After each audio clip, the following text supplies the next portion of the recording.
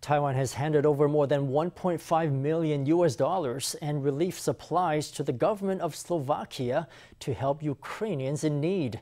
The donation was presented by Taiwan's representative office in Slovakia. Let's hear from the head of the office.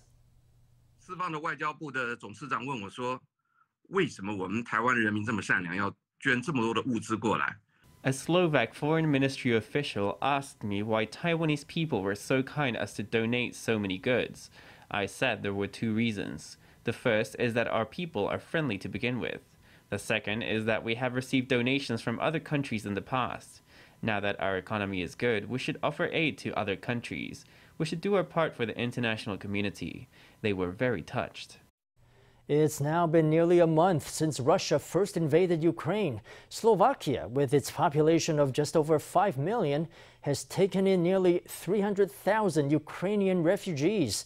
Taiwan's monetary donation will be used to help refugees in Slovakia, while its relief goods will be delivered to the Ukrainian capital, Kyiv.